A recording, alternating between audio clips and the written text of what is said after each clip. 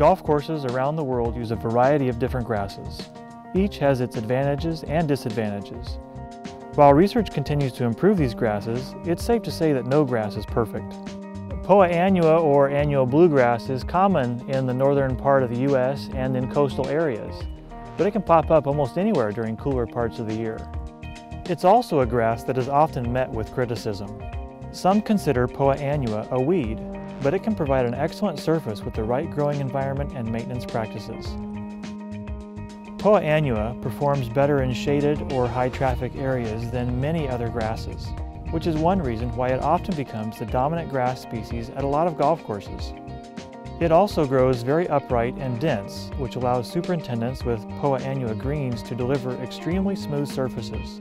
In fact, U.S. Open venues like Oakmont, Winged Foot, and Pebble Beach have predominantly Poa Annua putting greens. We often hear golfers and broadcasters say that Poa greens can get bumpy, but that usually only happens when other grasses are mixed in, when unusual weather occurs, or in spring when seed heads are produced.